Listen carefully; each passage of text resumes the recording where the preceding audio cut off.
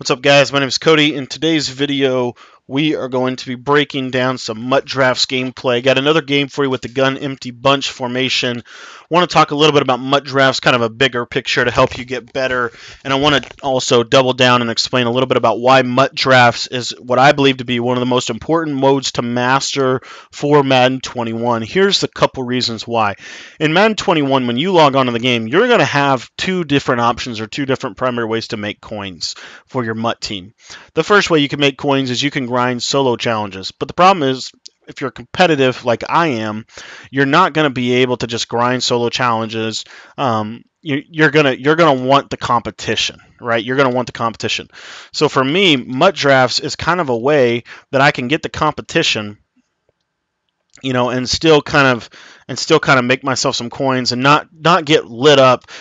What happened to me is I got a little bit of a later start this year than I've ever gotten in MUT, and so I didn't have the team. I didn't have the 99 overall team. And in MUT this year, more than any year I've ever played MUT, is 100%.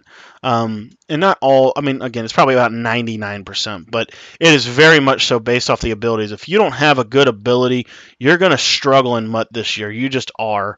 And so Draft Champs kind of is one of those modes that gives you an option kind of how you play and gives you the ability to kind of level the playing field, right? You can't pick your playbooks. You can't pick your roster. It's kind of just freestyle mode MUT. And so what I like about it and what it does for me in my game is it helps me kind of be able to get better with a very, on a budget. Okay, now, big picture, why do you want to play MUT Drafts? You want to play MUT Drafts, number one, so you can get your team better without having to, just sit and play the computer, because I hate playing the computer. I don't know about you, right? But that's one reason. The other reason that you want to do it is because one of the tournaments that the qualifying tournaments that you'll play in, and that is a dot. Oh my gosh. I think he dropped it, but that would have been a really, really good throw. But anyway, all that to say, one of the modes that you would play in the Madden challenges and tournaments is MUT Drafts. So being able to understand it, being able to get good at it, is kind of essential. But it's a very freestyle playing mode, and in my opinion, what it does for me, especially in my development, is it gets me back to the basics of Madden, right? It gets me back to the basics of having a couple key plays from any playbook that work really, really well together. And to me, that is one of the big things that will contribute to your success this year, really in any year in Madden. Let me see if I can drag Michael Irvin across here. Didn't mean to do that. We're going to bring him back across, throw him in an in route. I love the in route this year. It's kind of one of those slept-on routes. Just a simple cross. But what I love about this is it just gets you back to the basics, right? It just gets you back to the basics. Here we're able to kind of execute that empty bunch. But it really does, right? I mean, it's the basics of running the ball. It's the basics of defense. It's the basics of red zone offense, being able to capitalize inside the 10-yard line. Also, it gives you a lot of knowledge about the players, about the way the game plays, about everything. It's a completely different mode than salary cap, completely different mode than head-to-head, because you don't have any abilities. Again, it's all kind of randomized, but what I like about it is it's very even playing field. I'm not going to go up against a guy that has, all 99 defensive linemen against my all 75 offensive linemen and just get blitzed, right? So that's one of the reasons that I really do value this mode, just as a way to kind of develop in the early stages of the game. And there he catches me a little bit, and I kind of knew that was coming. I should have not come out in that defense. But anyway, so now how do you get good at draft champs? How do you get good at MUT Drafts? Simply put, to me, it's all about the basics, understanding the basics of your defense and what you're going to be about. Are you a cover two? Are you a zone? Are you a man? Or whatever, right? And that was a dot. He's throwing a couple really big-time lasers. Also understanding your red zone defense, building your principles for red zone defense, finding a way to stop the run. All of those things are really, really important in MUT Drafts, because what most people are going to do here is inside zone. And good run by him. Good run by him. I should have simply pinched the line and probably would have been okay. Just kind of thought he was going to go pass, but understanding the psychology too of the mode, would tell you that he's going to run the ball 9 times out of 10 in that situation. So that was bad defense on my part, and he evens it up. And now we've got to do a little bit more work than we've had to do in previous games. You've seen some of my other games in MUT drafts. It's a very defensive game mode. Very, very defensive game mode. Very safe mode. It's kind of one of those modes where you want to really be simple in your plan. You don't want to have 5 to 10 formations. You got to be able to execute 1 or 2 formations better than everybody else. That's really the core of what Draft Champs MUT Drafts is every playbook's going to have 1 or 2 formations that you're going to have, and you're going to want to be able to do all the things that you need to know how to do. Beat the blitz, beat man, beat zone, beat have a base play, have a power play, have a user route, whatever. But anyway, so that's why I'm playing MUT drafts. It's really to prepare, because for the first period of time in Madden, for the tournaments, right, the way that the Madden series works, and I might be wrong on this, but this is kind of the way I'm thinking about it. The first one is head-to-head mode. That's where things are going to kind of start. That's the foundational tournament, right, where you just log on and you play. And that's honestly probably my favorite way to play, because it's all based on your skill. It's all based on your strategy. It's all based on your playbook. It's all based on your ability to execute your plan.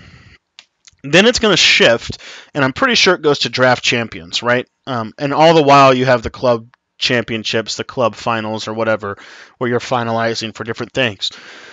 When it switches to draft champs, what that's going to do is it's going to give you an opportunity to not only make a lot of Madden Ultimate Team coins while you're winning different game modes with draft champs. If you're good and you can win game modes, you're going to be able to run draft champs and be very effective. And then what's going to happen is you're going to take all the coins that you make in draft champs and you're going to apply it to MUT salary cap, and then you're going to run for a series in MUT salary cap.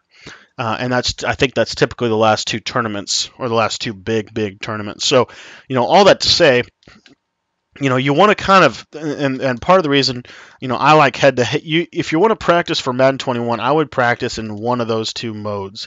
The reason that I'm kind of going draft champs right now, honestly, is because I think head-to-head has just been getting a little bit boring to me, honestly, because it's literally, you log on with the Chiefs, you run what you run, and my MUT team is just so bad that I'm not even able to, I can't even run the ball.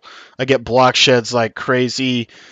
So for me, MUT drafts has kind of been a mode where I'm able to have some level of competitiveness, make some coins to try to get my MUT team better, but also learn a lot about the game mode, a lot about adapting your plays, adapting your whatever. And you can see I'm got some level of significant comfort with the empty bunch that I would have never had.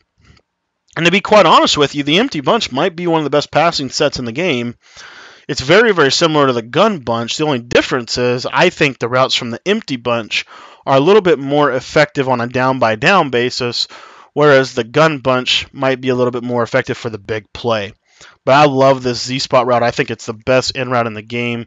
Just the way that he kind of wraps around, and he does really a good job. And there you got to be careful about getting fumbled, about getting stripped, hit stick. But it does a really good job of not only beating zone, but it beats man because of the way that it kind of has a little pivot route on it. So that in route combined with a good corner route on that backside, and then you've got a couple of other different routes that you can do. You can run your little spot route. You can run all kinds of different things off of this. You just see here Michael Irvin will go, and I like just putting him on a baby in route. This is kind of a little setup from years ago that I used to run. And here he's going to let the seams go with Zeke. And that's the thing that you don't have as much in the deep corner from the gun bunch regular. But yeah, anyway, very, very effective formation. I think the in route's a little bit better from the empty bunch than it is from the gun bunch. But again, this is a formation that you can work out of. This has got everything you need. It's got pass protection. You can have 7-man pass protection right across the side like that. You can't really go 8-man, I don't think, out of the gun empty bunch, but typically I haven't had any issues with pressure in draft champs. I've been able to easily pick it up with what I've been doing. Now let's see if we can play some defense. Defensively, and what I love about draft champs is it teaches you that defense is not all about pressure. It's not all about the blitz. There's so many more components to defense and blitz. And so when they basically take your ability to blitz away, you have to adapt, and you've got to figure out kind of a system. How do I stop the run when I don't have nickel 335 wide 9? And that teaches you a lot more. To me, it teaches me a lot more ways to play defense, and it makes me more effective in the long run because it's all about principles. It's principle-based defense, not formation-based defense, right? I'm just as good as anyone when I have my 5-6 plays, my key formations, or whatever. Can you adjust? Can you adapt? And that's something that's really been huge for me. And there you see we're going to catch him again. And that's why I say Draft Champs is one of the most defensively based game modes.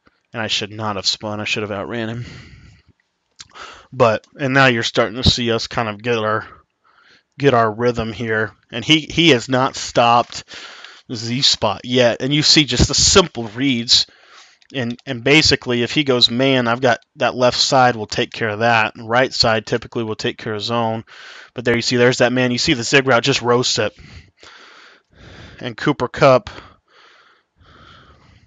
just going to run right down the sideline. And this was one of my best games so far with the gun empty bunch. So hopefully it's helping you kind of see the power of this.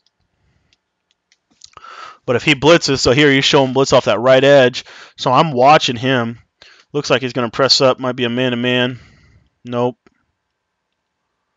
And there his user just kind of broke him. He had everything boxed. I was almost ready to get sacked. He made one little mistake with his user. But Z-spot, and I can run that. I mean, and I got to do a little bit better job looking at that corner route. Right there in the back of the end zone, and there you see it's a possession catch, and it just sits right underneath. And now this is where you start to control a game, because when somebody's out of their comfort zone, they don't have a good passing offense, which this year, it's difficult to have a good passing offense in this year's game, in my opinion, because of how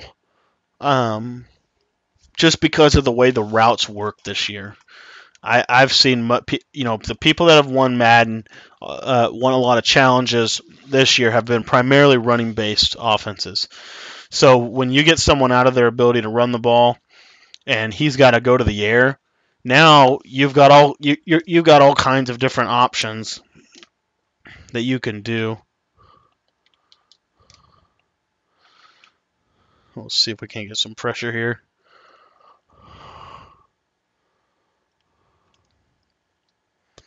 Got that gun empty tray, so you're thinking verticals. Oh, hit me right in the face. Wonder if that's the one drawback is 3-2-6 and all that. You can't get a linebacker in the game.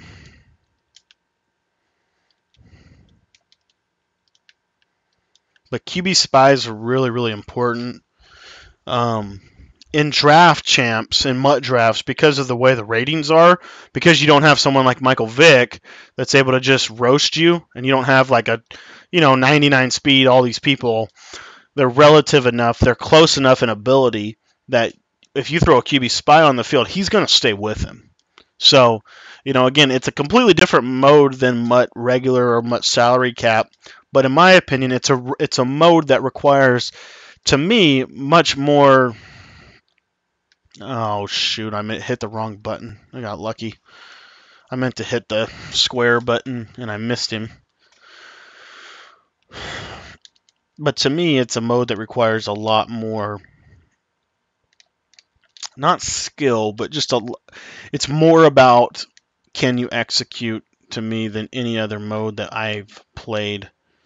Because the abilities can bail you out a lot of times.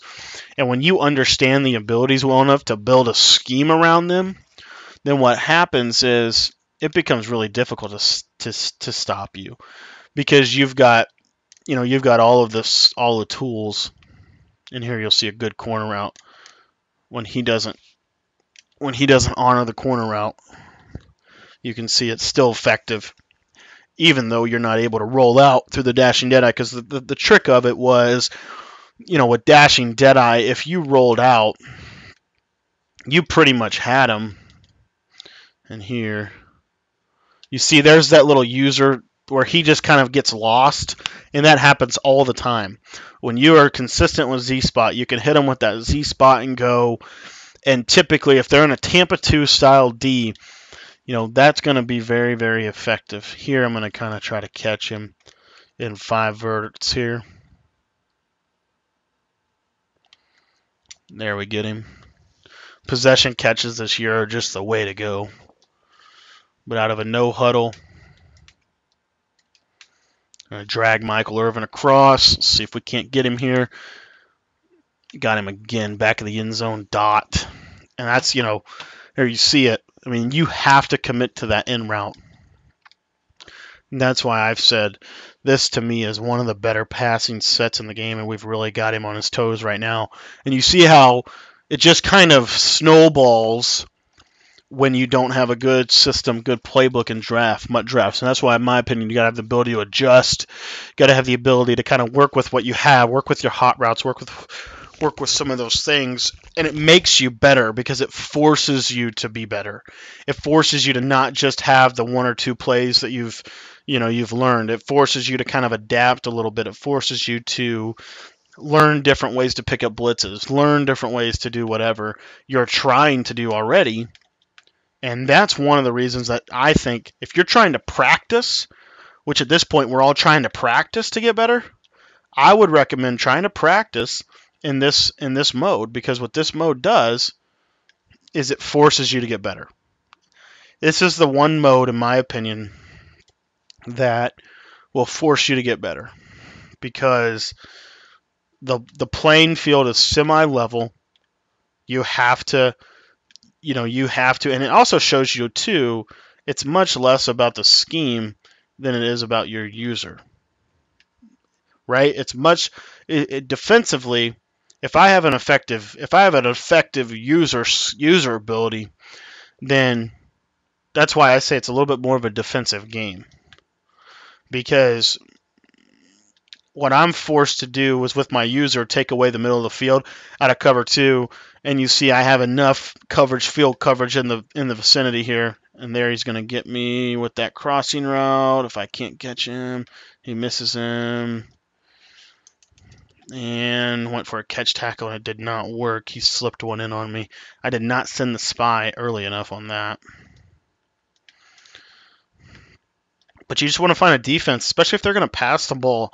I think passing is a lot easier to stop this year than running the ball. It's just my personal opinion.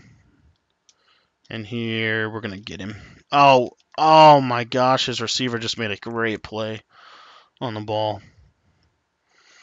But I think it's easier to stop the pass than to stop the run if the person that's passing doesn't really know what they're doing. If the person that's passing knows what they're doing, then it can be just as difficult no matter what. But you have a limited amount of routes, and we are struggling with that delay read. We're going to need to give some pressure on him here.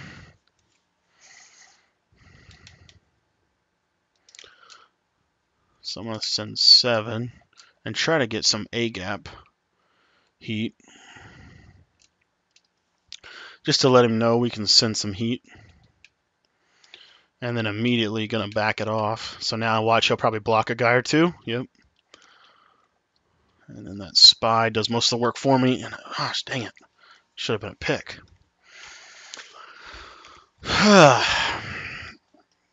Here we'll go man. And tight end is manned up. Oh no, daggone it. Let him run the clock out. That's a little bit of game management right there. But just kind of allowing him to hang himself on that one. He didn't get out of bounds. But see, what MUT drafts, because it forces you, because you have a tougher time. It's tougher to move the ball. It's tougher to, it really is. It's just tougher to move the ball in draft champs or MUT drafts because you don't have, the beast of Bo Jackson. You don't have the beast offensive line. You don't have some of the abilities. You don't have dashing Deadeye. It's harder to move the ball, right? And so what happens is you've got to be acutely aware. You've got to be very focused on your clock management. You got to be very focused on not turning the ball over. I mean, your ability, and there you see, that's what I'm talking about with that Z spot route. Right as soon as he cuts, inside pass lead, and you can get that nice user catch, and it is going to be very, very reliable for you unless he tries to take it away with his user. And this guy kind of has just allowed me to hit that over and over on him because he's trying to take away a little bit too much on his own. There you see, there's that outside pass lead Z spot route that is so effective, so effective. But you'll see, I think I've been able to sit in Z spot for most of the game. He hasn't really made me get out of it. There he goes to a little bit of a man. And that's the mistake you make in draft champs, right? Because you think you're used to, at least I'm used to, when I'm a passer. If I'm a passer, it is mandatory for me to have dashing Deadeye. Mandatory for me to, or not dashing Deadeye, but escape artist and dashing Deadeye. Those two abilities for me are like absolutely critical. And here you see he's kind of getting me a little bit here because I don't have it. But I can't get out of pressure if I don't have dashing Deadeye. So for me, that's kind of why I say if you're going to be effective, and let's see if we can't catch him over the top with Irvin. We're able to get a lot of yards back on that. Let's see if we can't catch him here. With good old faithful Z spot, we're going to try to hit that middle route. And he's just underneath it, so we're going to smart route it so it goes 10 yards. Right there, and there you see. It just beats man, it beats zone, it beats everything. If he doesn't user the route, it's open. I mean, it's just that simple. And so when you combine that with everything else you can do from this 5-wide bunch, here you see there he goes to man, and I just need to throw that away. And I don't know enough about the game on the throwaway stuff, but you see one of the issues I'm having offensively, the couple times he's really gotten me is I think partially when I've gone a little bit too fast, haven't paid attention, when he's gone to man, those are some of those key moments there. You see there's that divide wheel play. Now this is a route that I've talked a lot about, but you'll see here, talked a lot about divide wheel. That quick out route is good against man-to-man once you motion it out right there. It's just not going to be able to hang with it. So when you're catching a lot of man, you can run that out route, and it's exactly the opposite of Z-spot. The way the route works is exactly the opposite of Z-spot. So, very, very good. Very, very good route. And here we'll slip him up. And they're still not honoring that deep in route. As you can see, it just roasts man-to-man. I mean, just roasts it. So getting down in the red zone here.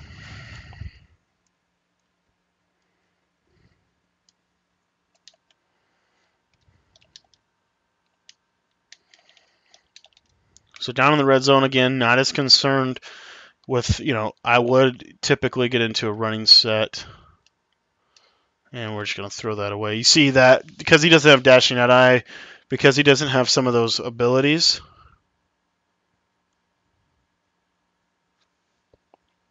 he's not able to get open or not able to make some of those key throws that are, in my opinion, really, really important. But you see that back of the end zone throw, it just gets that. It gets that wraparound animation, and if they don't stay with that route, and I'll show you here, I'll go for two. If they don't stay with that route, sometimes those deep in routes in the back, they'll kind of go out of bounds. And so if they don't stay with it, it's kind of a bad thing. But I'm telling you, if they don't stay with that route, it's wide open. And then if they do go with that, and then you got your drag. But here you see I'll throw it again, force feed it right in there.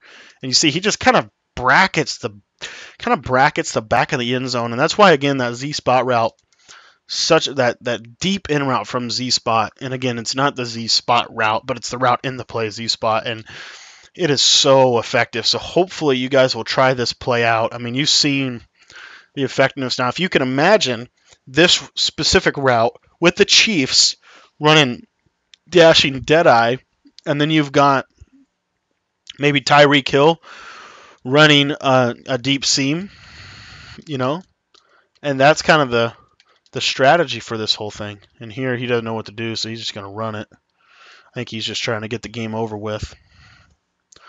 But now we're kind of in the driver's seat. And if he comes out, you know, when they come out, if they come out like this, one of the other formations that's actually really, really good that I don't use enough of is this formation bear under, 4-6 bear under. But basically, you see he goes into the gap, so it's kind of like 3-4 bear. And they'll kind of hang a little bit better. But you also have the wide 9 from 4-3. What I like about 4-3 wide 9 is it's a formation that is designed to kind of contain everything, and it's going to kind of force them to have to run up the middle to cover 2D out of that. And you'll see the safeties come out wide like this. And then if they come all the way down, what I like to do is pinch the line. And I get roasted. Dang it. That's the only kind of problem with it. Because you're the middle linebacker, if they drop back pass, you've got to get back in the middle of the field.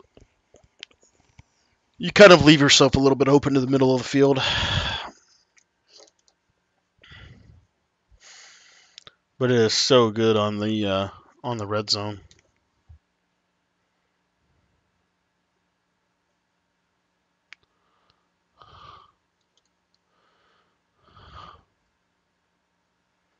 All right, here we go. So offensively, you know, it just kind of is up to me to keep executing, hit me over the top with a good route, good streak. But you see from the bunch, empty bunch, you have access to all of these other sets. Like if I wanted to, you know, I could do some things out of here. The tight end hook's a really good play. The bunch trail is a really good play, the mesh spot. So I've got more than just the empty bunch. But again, draft champs, because you want to focus so much on execution, to me, it is so, so important to just have a simple few plays that you execute here. And you'll see, I'll just watch his user. If his user doesn't go to the left, I'm throwing that in route. Now, it's kind of like I've thrown this in route so many times in the last week or so. I have so much faith in that route to be able to get open against pretty much anything that he does. If he does not go to that side of the field from the jump, I'm throwing it. I'm going to throw it every time. So literally I'm watching his user here. He doesn't, and he gets me.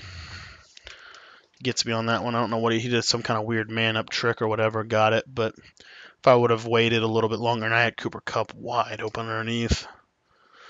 But basically, so here he's coming out in his goal line package.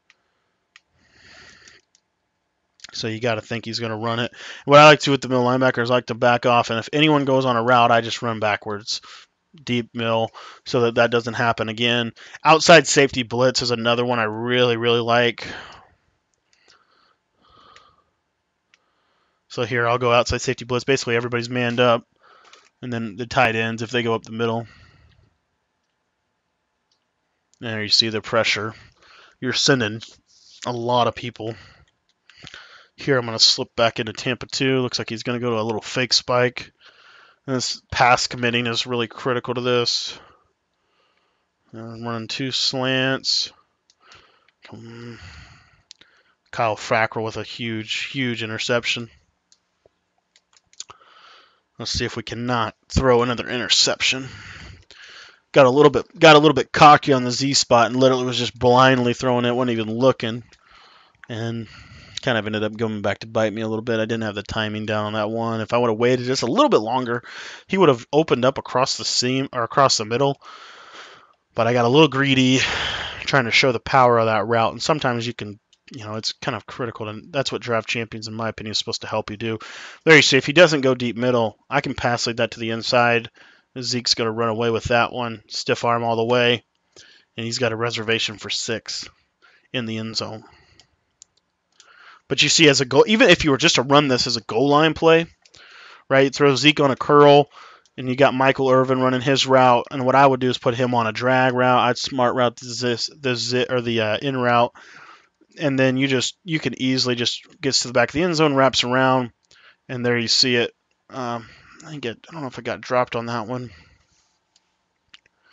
but in there he was using it all the way. It just most in routes, what happens is they stop when they get to the back of the end zone, or they kind of post up. What I like about that in route is it just completely drags across, and you can high point it if you want. I've not seen high points work as much this year, but you definitely can.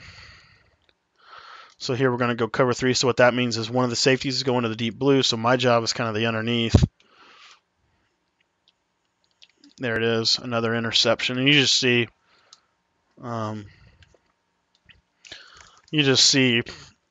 this truly does. I mean, I'm just telling you, it helps you get so much better on offense. Helps you get better at defense too, but it really helps you get better at offense because it forces you to change, right? It forces you to change, forces you to grow. Looks like he's going to probably close out here. So thanks for watching. I hope you guys